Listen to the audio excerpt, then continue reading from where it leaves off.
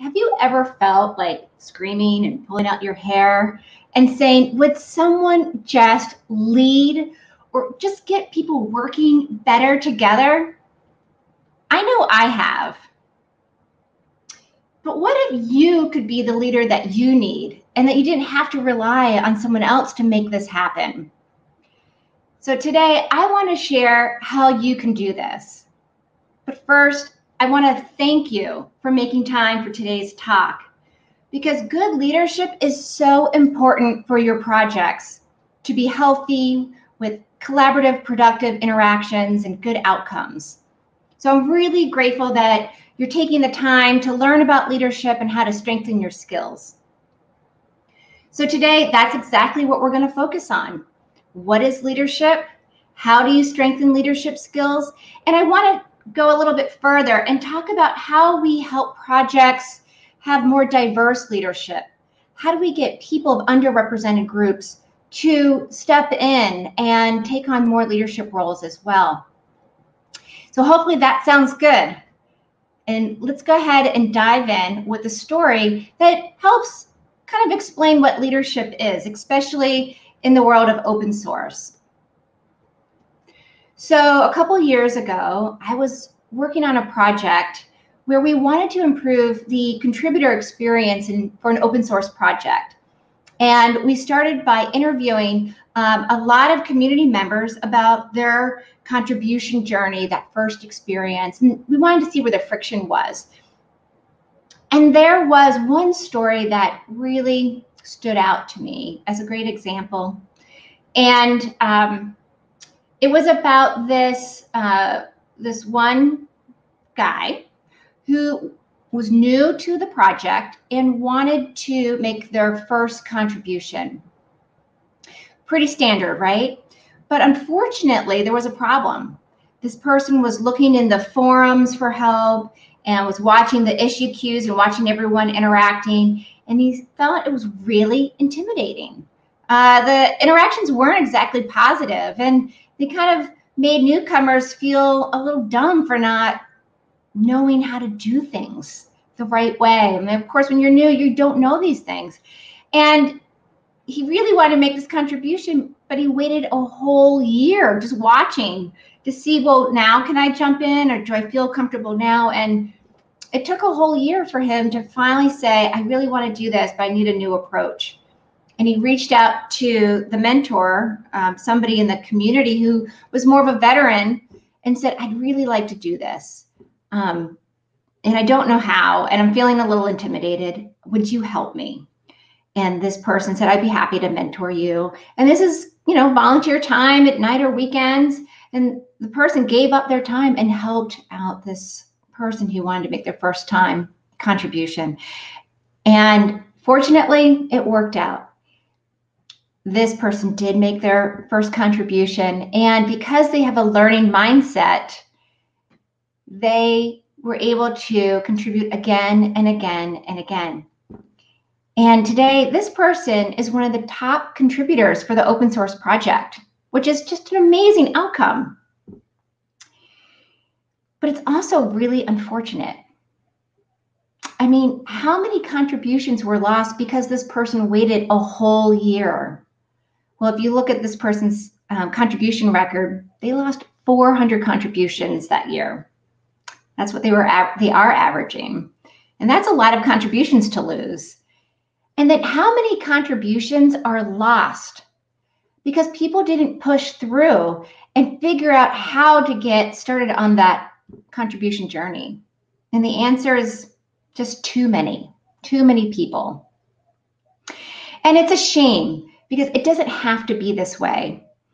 People in open source, they want to get involved. They want to help. That is what open source is all about. But sometimes when people step in to help, they don't realize that they're actually stepping up into leadership roles. These roles aren't defined as leadership roles. There's no training for leadership in general, but specifically in open source. And they don't realize that when they start in these roles, their way of working sets the tone for how others work. So if they are not having positive, productive interactions, others probably aren't either. because that's just what they're modeling. And, these newcomers, they're watching, they're seeing all of this. And so it is just really unfortunate and a shame that this is just a challenge in open source, but in so many aspects of life. And this is why I like to give this talk on leadership, just so I can shine a light on this area. We could all be a little more self-aware about leadership in open source. So let's dive into leadership and start to unpack a little bit by asking, who were the leaders in this story? The forum moderator is definitely a leader, has a lot of influence of what's happening in that forum and how people are interacting. And the person managing the issue queues is also a leader. They are not only deciding what's going into the code base, but how the interactions are happening in that arena as well. The mentor is a leader, offering a whole new way of helping the project, taking someone's hand, helping them with their first-time contribution. And the contributor is also a leader, which might be surprising because it's an individual. But I'm going to kind of get into how and why that contributor is considered a leader. So what is leadership? Well, there's actually no one definition. This one happens to be one I like the most by Kevin Kruse, a leadership expert. And it says, leadership is a process of social influence which maximizes the efforts of others towards the achievement of a goal. So you see, it's about influencing others, and it's about getting people to come together to achieve something together. And sometimes it's easy to describe what something is by explaining what it is not. So leadership is not a title or a role. It is not about being a CEO or a manager at a company or a project lead in open source. It doesn't require an actual title. Anyone can lead from any role. And it's not a personality type. Some people think, oh, I'm not extroverted enough and gregarious enough to be a leader. And that's not true. Many leaders and many good leaders are also introverts. And leadership is not management. Management is making sure budgets are spent on time and people are following processes and procedures correctly. That is not what leadership is about. And leadership is absolutely not about power or authority. It is about influence and getting people inspired to want to move towards a goal and a vision that you have. There are also 3 types of leadership. There's leading organizations. So in a company, that leadership role might be the CEO. In a project, it could be a project lead. And then there's leading others. And this might be the forum moderator or someone in charge of the mentor program. Could be a director at a company. And then there is leading yourself. And this is about managing yourself through any kind of challenge, any kind of interaction, so that you get a desired outcome when you're working with others. And this is what the contributor in the story was doing, was leading themselves. They took an entire year trying to figure this out. They were very overwhelmed and intimidated, but then they kind of did a self-check. They said, I need a new strategy. And then they found someone to reach out to that could help. And that shift is that person leading themselves to finally figure out a new way to make a contribution. And I'm going to focus on leading yourself because you can't lead others until you learn how to lead yourself. It is so important. And that's because the more responsibilities you take on, leading others, leading organizations, the more stress you're going to take on. And you have to know how to really stay centered and calm and navigate through that so that people can follow you through it and achieve something. And so I'm going to focus on self-leadership for this talk. And it's also important because open source is about all of us as individuals coming together. We all have to learn self-leadership so that we have the best interactions, the healthiest project we possibly can have. So whether you're a CEO, a project lead, or an individual contributor, what do leaders do? Well, they shape a vision. So the contributor's vision was, I'm going to make a contribution. Doesn't always have to be grandiose, but you have to have a vision. And then you need to have a strategy to achieve that. So how are you going to do that? Well, waiting a year clearly didn't work for this person. They had to come up with a new strategy, which was asking for help.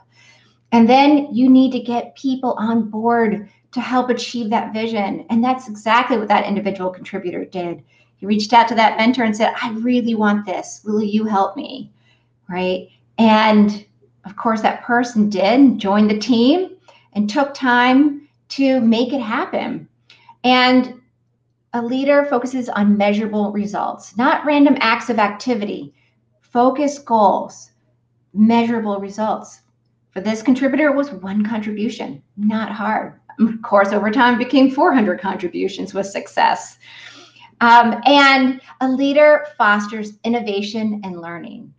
So when they foster innovation, they are using that learning mindset to take everything that they've learned from their successes and their failures and apply it to moving things forward, thinking about new ideas, looking for new ideas, looking for diverse perspectives. That's what a leader does. And of course, as they're doing all of this, they're leading themselves and managing their emotions in order to get that outcome that they want. And you need skills, certain skills to be a leader. And from Harvard Business Review research, they identified these skills that are key for good leadership. As you can see, there's, inspire and motivate. They have integrity and honesty. They have drive. They communicate. They have good collaboration to build teamwork, good relationships. It goes on and on and on. And what you see here is that it is not about technical skills. It's not about how great they know computer science or how to build something. It is about interpersonal skills, core skills. And these are really important to have if you want to lead, including leading yourself. And so this might be a little bit surprising, but leadership is actually 2/3 of leadership depends on emotional intelligence. That is at the core of these leadership skills. And unfortunately, this is not an area we get a lot of training. In the US, we joke that the last time we were taught emotional intelligence was in kindergarten at the start of our education, where we were just taught to use our words. Don't punch other kids, but use your words. And, there's just not a lot of systemic training in emotional intelligence.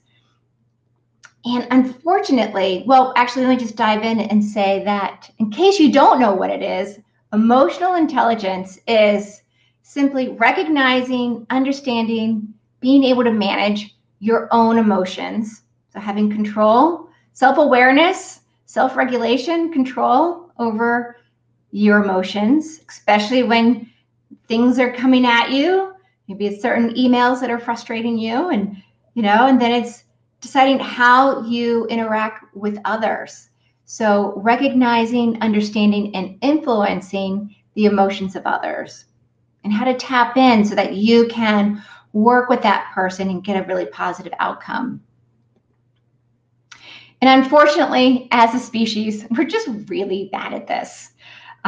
So Dan Goleman, who wrote the book on emotional intelligence, says only 36% of people are able to accurately identify their own emotions as they happen. And let's face it, in open source, things are happening all the time, whether it's in GitHub or Twitter, the issue queues, wherever you are. There's just back and forth happening all the time. And we are not always very aware of how we're feeling, how others are feeling, and being really strategic with our interactions with people. That's just how we're wired, unfortunately, as humans. But there is good news. You can improve emotional intelligence. And neuroscience found that emotional intelligence can actually be improved with mindfulness. And this is the act of settling the mind and being aware of the present moment. You can achieve this through meditation, journaling. One person even gave me a tip that you should have a hot cup of tea. We really need to slow down. And that's because when something's so hot, you have to slow down or you're going to burn yourself, right? You're going to burn your lips. So just sit there with your cup of tea, watch the steam, slowly drink it, and just be really mindful of that experience. Now, personally, when I heard this, I thought, no, this is not for me. I am not going to start doing this. I really just want to work hard at being a better leader. Just give me the 10-point plan and I'm going to do that. But I did try this and I started to see some differences. And I also started to try this because Google was saying, yes, this is actually true. Mindfulness helps with emotional intelligence. They had started a program called Search Inside Yourself, which really leans into this neuroscience, leans into mindfulness. And it's a program that they're trying to give to Googlers so we become better leaders. And they're sharing it with the world. So definitely check out Search Inside Yourself. And they've also put meditation rooms in all of our buildings when we can someday go into a building. But I took advantage of these different programs through Google. And I felt that I was doing better with my thinking, my interacting with people. And it's kind of hard to explain exactly why. I did feel like I had more resilience. I had more time to sit on my brain and have better thought process. And, I really think Tara Brach, a Buddhist-based psychologist, explains it the best. And she says, between stimulus and response, there is a space. And in that space is the opportunity to choose our response. In our response lies our growth and our freedom. And that space is so important. That space between stimulus and response, and that space happens when you pause. And it's mindfulness that gives you that resilience and that ability to pause when something happens to you. Whether it's an email that's upset you or just, I don't know, and someone told you that they didn't like what you submitted, right? And mindfulness gives you the chance to preserve that space so that you can be more strategic in how you respond, so that you're not just reacting all the time. And so I highly recommend that you check out some form of a mindfulness practice, even if it's just slowly sipping a cup of tea every day. And in open source, we really need to work on our leadership, our emotional intelligence, and we need to build it with mindfulness. And that's because open source requires us to work online together. And just that environment puts us at a disadvantage because our brains just have a really hard time with positive interactions when we're working online. So when we collaborate in tools like GitHub and Slack and Twitter, we experience something called the online disinhibition effect. There's a couple things that happen. Two main ones are that we lack eye contact. See, our brains are wired to read body language so that we can pick up on cues and adjust our response accordingly. And when there's no eye contact, we can't do that. And actually, we reduce our ability to have empathy for the other person. And someone might say, well, just use emojis. Well, guess what? That does not help our brains. It actually doesn't bridge the gap. We still need to meet that need to see people's body language. So we have less empathy when we interact online. And the other thing that happens is how we project a voice onto someone's communication. We all do it. And unfortunately, when an email comes in or we're reading Twitter or whatever it might be, we are assigning a more negative voice than what the person intended. Research shows almost always.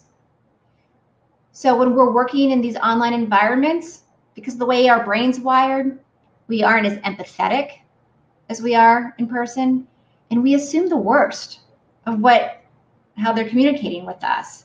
That really puts us at a disadvantage. And that is why we all need to be as mindful as possible about our interactions. And we need strong emotional intelligence to help lead ourselves through our work in open source online. It doesn't have to be open source. Now we're all working from home. So it's, just really for everyone that's in this virtual world. Mindfulness definitely is a practice to help strengthen in this area. But that's not going to be enough. It's good to also have strategies that can help you with online communication.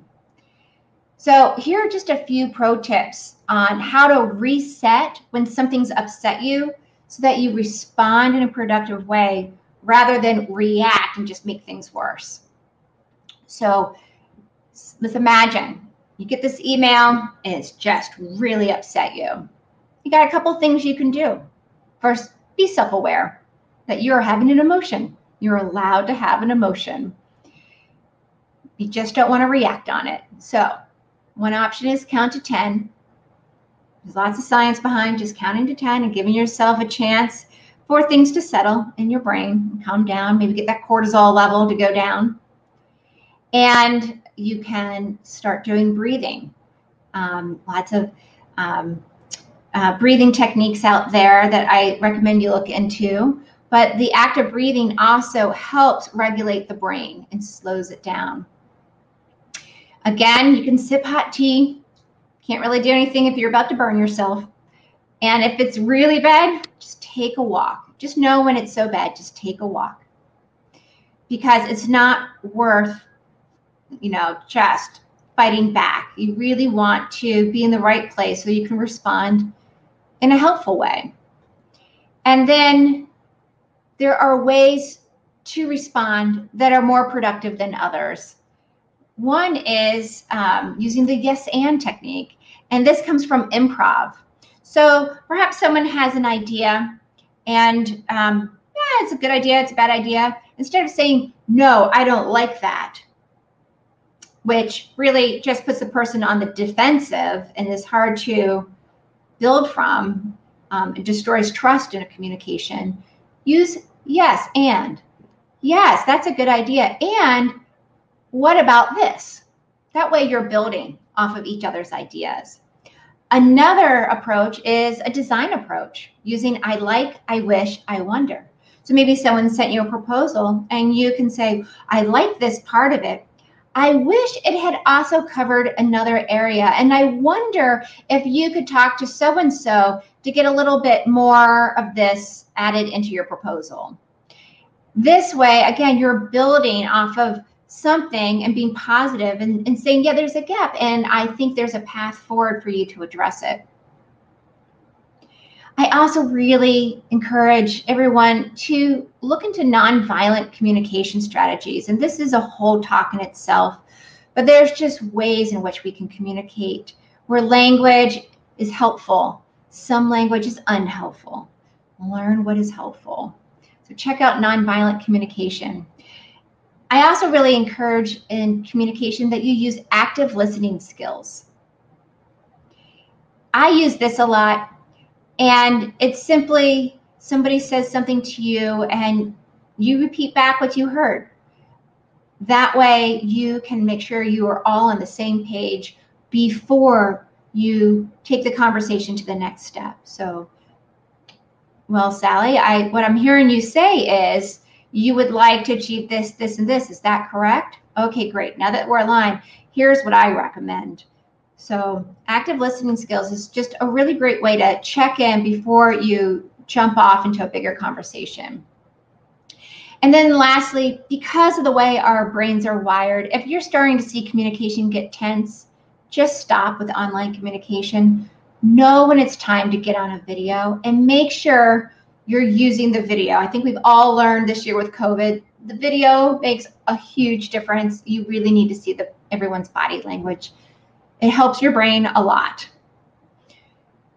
So these are just some pro tips, and they're for everyone. It's for helping you learn how to lead yourself so that you have the best interaction possible at work, in your open source project, wherever you are. But what about people of underrepresented groups? You know, there's just more to consider to help people from underrepresented groups learn how to lead and get into leadership roles. And actually, all of you play an important role in helping to make that happen. You see, it's not a surprise that people of underrepresented groups, like women, are, well, just very underrepresented. You know, as shown here in this 2020 Stack Overflow survey, only 80% of women who were engaging in the survey identified as women. And this is not okay. And it's actually, I think that's lower in this form than other tech stats that I've seen. And we need to improve community diversity, not only because it's the right thing to do, but many perspectives simply create better solutions. It's very pragmatic. And you want better representation throughout your project. And not just in the areas of code contribution or event planning, but in leadership roles too.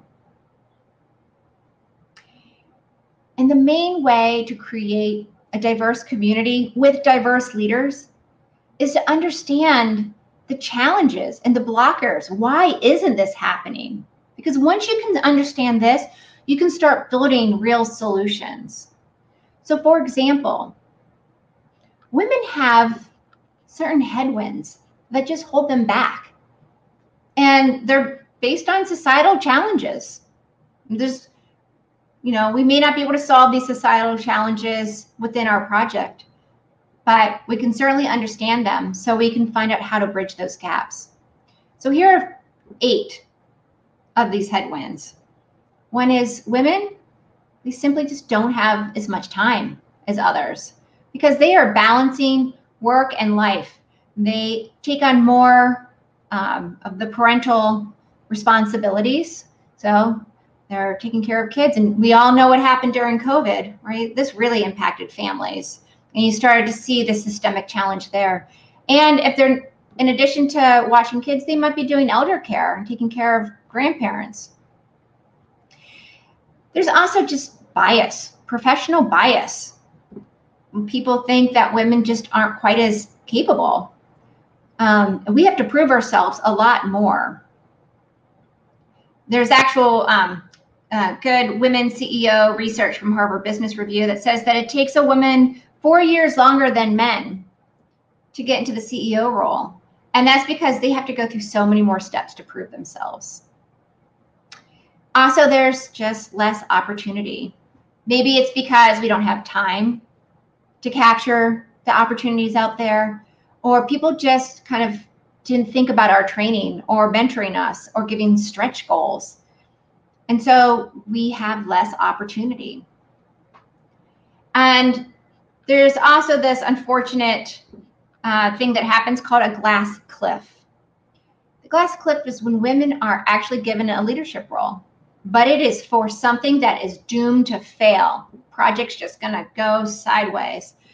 And they often give those opportunities to women or people of underrepresented groups. And they often take it because they think they have to save something. It's like that nurturing nature kicks in and they have to save it. They don't realize always that not taking an opportunity is an option. And what happens is they often fail, or the saving the project, saving the situation comes at such a cost. They're so tired and burnt out, they can't really move forward. These are horrible outcomes, especially for women. Women don't get the same fail forward opportunities, right? We don't get to fail forward. That is not common in a woman's career. And so then they just get less opportunities after that situation. The glass cliff is worse than the glass ceiling. So just keep an eye out for that. And women tend to have more imposter syndrome. People of underrepresented groups have more imposter syndrome, second guessing themselves. When a woman goes to apply for a job, they think they have to be 100% qualified for that job. Men, they'll apply if they meet 60% of the qualifications. No problems, which is great. And but we're holding ourselves back because of that imposter syndrome. We also don't self-promote very well. We're taught to respect the team. It's the team effort. We really value these relationships. And also, we just don't want to come off as, you know, bragging. How would people perceive us? That's another issue, is just how are people going to react if we act too ambitious? And so we kind of shut down. We don't do it. And we also we don't dream big enough. And a lot of times because we don't see women or people of underrepresented groups in bigger roles, or we haven't seen all the opportunities we could have. And so we hold ourselves back just because we didn't even think that we could be something more than what we are. So Sally, these are some headwinds. They're not even all of them, but just this is what you're dealing with in your project. This is what a lot of the reasons why we don't have more representation. And it's not okay, right? Because there are actual solutions, and I've seen them. And they are so practical that I know that all of our projects, if they are intentional, can put them into practice. So the good news is I've seen this very much in Drupal, where I worked for 8 years. And so I want to share some of these tips. I've also learned a lot through research that I want to share as well. So the first thing is you need to create psychological safety in your project. And so when a newcomer is watching how a project interacts, you need to have healthy interactions. There is a reason I started with explaining what leadership is and self-leadership and how to have better emotional intelligence. There's a reason I started with these strategies of how to have good interactions, because people of underrepresented groups need to see this. This is how you attract us. We need to feel welcome and safe. And actually, women are more likely to encounter language or content that makes us feel unwelcome. We're much more apt to bounce if we see something that's like, yeah, no, I don't have time for this. I don't feel safe here. So I really encourage you all to play an active role and be very self-aware and mindful of your interactions in your project. I also encourage you to do what Drupal and other projects like Go have done, which is set values. What do you stand for? What kind of behaviors do you want your community to embrace? And how does your community value diversity? And how do you live that value? This really sets the tone and helps you really think about, gives you a lens as you kind of assess your community and how are you doing living those values. And then finally, you need a code of conduct. And most projects have a code of conduct. This conference has a code of conduct. This isn't new. But what I really strongly encourage is that you don't just have a code of conduct. You immediately launch an enforcement policy so that people know what happens if you don't have appropriate behavior, and what's the process that you're going to use so that no one is flat-footed when something goes wrong and no one is surprised in the community that a process took place. And it is important to train the people who are going to have to enforce your code of conduct. so that they are properly supported and know how to navigate this. It takes a lot of core skills to manage a community. So you need to really invest here. And it's important to bridge the gaps of these headwinds. And again, I want to share some things that I saw in the Drupal community that I think worked really well. I highly encourage projects to apply these. There's more. There's definitely more than these three. But the first one is setting up a first-time contributor mentor program.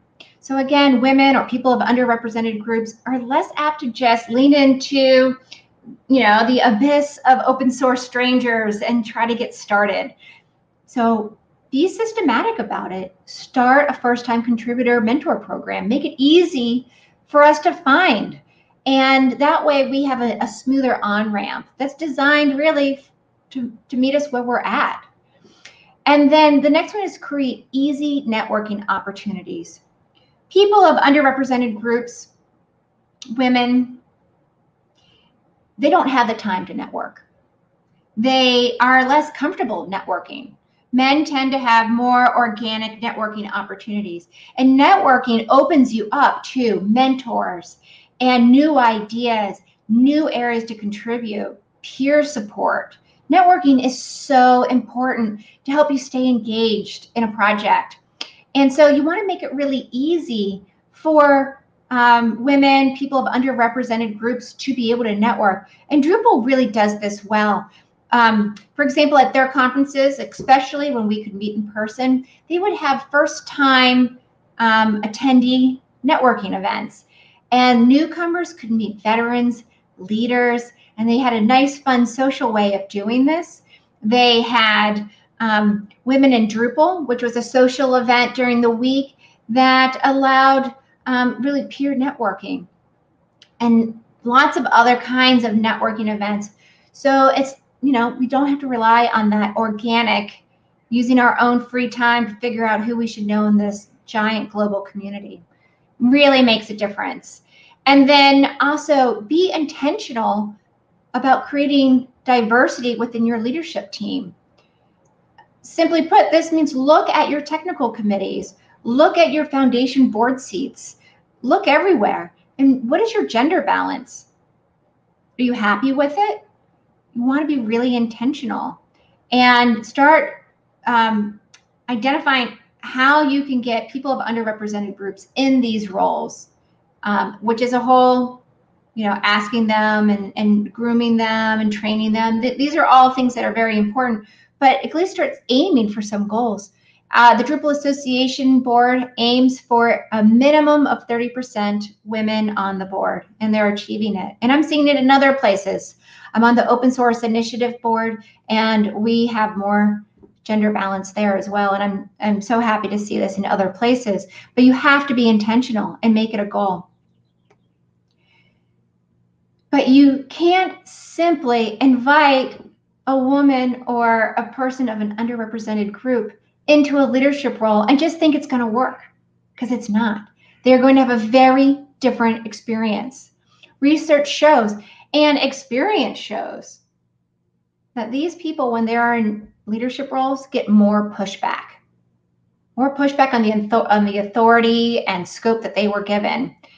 And when women, people of underrepresented groups, start to feel this pushback, they don't lean in and fight in the same ways as other groups do, but they tend to go into a back channel and kind of work it out there with their peers.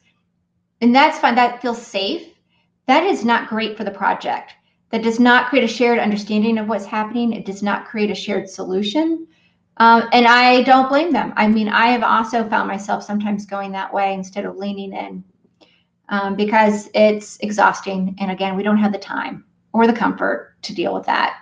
And so it is solvable. And research shows, and my experience has taught me, that there are 3 key things that projects must do if they want diverse leadership. One is they need to look at their governance. And they need to make sure their governance includes these leadership roles that they're asking women to step into. They need to make sure it's clear what the role scope is, what that person's authority is, how decisions are made, and also how someone can appeal if they don't like a decision. When is a decision final? This kind of governance is so important, because then when someone pushes back, the woman in this role, the person from an underrepresented group in this role, can say, no, this is my call to make, and it says so right here. It gives air coverage. And I've seen this in projects, several projects now. And so I strongly encourage you to look at your governance. Then also, leaders need to be allies. Other leaders, you're going to see things in Twitter and in forums within the community. You need to step up and say no. Now, none of us are kittens stuck up in a tree somewhere, as Annie DeFranco says. Like, we can take care of ourselves, but we need allies. And just by being intentional and speaking up, pointing to that governance, pointing to the values, however you want to handle it, we need you to speak up and get our backs. And then lastly, you need to invest in these leaders. And I highly recommend you create cohort groups, assign them to a coach, an executive coach to be specific, so that together they can start learning how to solve these problems. And the coach is there to help them solve the problems too. This is kind of a new concept, but it is in open source, but it is working very well in many other places. So these are just a few ways to build diverse leaders, and they're not hard to put into place. You just have to commit to them. So that's it. That was a lot of content that we just covered. So why don't we do a quick recap? We can lead from any position. You can't lead others until you can lead yourself. And it requires strong emotional intelligence. You also need to think about ways to grow that emotional intelligence, and you can use mindfulness to do that. And there's lots of strategies that you can take advantage of so that you learn to reset when something's upset you, and make sure you respond in a productive way versus just reacting and making the situation worse. And that we don't just want leaders, we want diversity of leaders. And you have to be very intentional in how you do that. So I want to thank you for going through this journey with me, and for giving me your time today. And if there is one thing to remember, it is this: newcomers, women, people of underrepresented groups, they are watching your project and deciding if they want to invest their time with you. And they have a lot to offer. So you need to be mindful of how you are engaging with each other. Be mindful of how you feel when you're interacting. Choose to respond and not react. Because this is how you're going to get your next great contributor and your next great leader. So I hope you choose to be the leader that we all need. Thank you so much for your time today.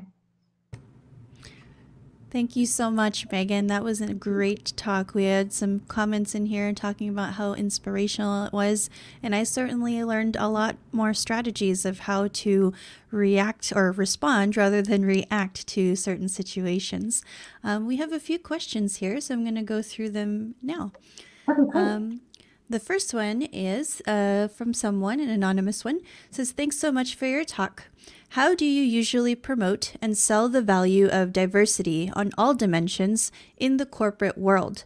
Oftentimes, I've seen a corporate commitment to diversity to the outside, but not delivering anything diverse on the organization on the inside, not in leadership nor in teams.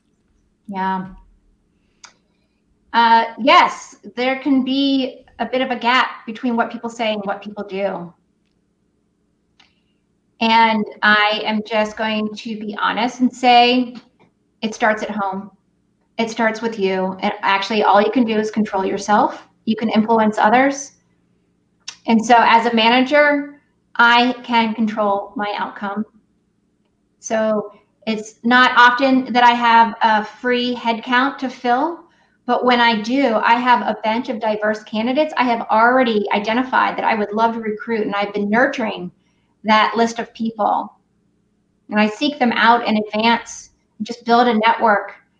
And that way, when I get that pressure to fill a headcount before I lose it, not that that happens often in Google, but it's happened in other places, I can move quickly, talk to these candidates, get them into the process. I am very, very intentional when it comes to hiring. And so that is what I can do. And then, where do I have influence, above me or with my peers? It's calling them out, letting them know I'm not okay if they don't have a diverse team, and also giving them the resources, letting them know I have a bench. Maybe it would help them, teaching them how to do this, right? So it really does start at home in your own personal actions. And those are some that I take. Great answer. I have another question that's similar to this topic. And as this person says, I can totally relate to how you described how women are treated and typecasted at work. This has happened to me at the past work where I was unduly blamed for being a complainer as I was returning back from maternity, and I was kicked out within the first month of joining and also blacklisted in the company. It is still a big trauma in my mind. Any suggestions on how I could have better dealt with that situation? Was I wrong to be worrying about my newborn kid? Oh, first, I just want to say I'm so sorry. That sounds highly traumatic on so many levels. Also, if this happened during COVID, that's even like another layer of trauma. So you should never stop worrying about your kid. Family first. And if you work somewhere that doesn't have a family first kind of concept, or wanting to work with you as you're trying to balance everything, you need to really think about where you're working. Just going to put it out there right now. I am fortunate on many fronts for the kind of support that I've been getting, and I'm happy to talk offline about that, because this is a bigger issue. There are strategies. First, I would say you may want to work with the trauma. I'm a big fan of something called somatic experiencing. It is learning how to heal trauma, getting in touch with emotions. It's used a lot in talk therapy, but it is frankly better, I think. And it's being provided to a lot of leaders because it helps reset your nervous system faster. So anyhow, check out somatic experiencing. The other thing I'd say in terms of strategies is it is okay to speak up and speak to power. And that is hard, but it is also important to do in a way that you're heard. And I am not saying that you did anything wrong, and I'm not even sure of your situation, but there are definitely approaches. One is getting others to, if they're seeing this, if it's a systemic issue, coming forward in a group, or maybe it's just a change in your approach. So it's more solution oriented, or, there's lots of different ways. Again, your situation sounds incredibly hard, and I'm so sorry you went through that. And I'm happy to talk with you offline. You can see, well, don't tweet me. I actually got off Twitter, sorry. But I'll make sure we find a way to connect. Yes. Speaking of which, if you would like to, you can either direct message Megan or also attend the breakout Kessel House room, which she'll be in if you have any other further questions or would like to ask her outside of the scope of this little session right now. I'm going to pivot slightly because I had a question while you were speaking, and that was, since so much of open source is done online, are there any kind of unique strategies that you've seen that helps kind of foster that human aspect of building a community? So we can put, PR templates and be very explicit about where they can get help, or be very clear about how to contribute for the first time. But are there alternative things like maybe weekly calls where you actually get to see people and talk to them, or some other kind of thing like that that helps foster that human aspect when it comes to open source projects? Yeah, absolutely. Well, I think, you did bring up documentation, and documentation actually really bridges gaps and helps projects be more diverse, both in terms of making it easier to make that first contribution, right? So, just meeting people where they're at and giving explicit instructions of how to be part of this community, what's expected of each other. These are really helpful tools. Documentation is incredibly important for starting to give people an understanding about a project and how to engage. But in terms of human interactions, yeah, I mean, I think the more that you can do to connect at a human level, whether it's video, and not always about the work, if you can find ways to connect, maybe it's around an event and the social activities that you bring into them. So even for this kind of a conference, it's online. You can still connect with people and start building those relationships. Because at the end of the day, teams really have three kinds of conversations. They have relationship conversations, they have conversations about the opportunities they can create together, and then they have conversations about action. And what research shows is that if you have a limited amount of time, the place to focus most is on relationship building and getting to know each other as humans, not work robots. Because once you have this foundation, the opportunities and the action conversations, they just happen. They will just start to flourish. So anything that you can do to connect and get to know each other, even if it's like a heat check before you dive into the work, and getting to know how someone's doing at a human level really goes a long way. I can totally relate to that, and that's a great answer. I joined my company at the start of the pandemic, so there are many coworkers I have not even met yet in person. And so, a really big part of helping the team connect is to do, like a once a month kind of gaming session with each other, or just doing something that's not related to work. And I can totally attest that those are super fun and a great way to kind of learn more about your coworker outside of the scope of work. But I think that can apply to this scenario as well.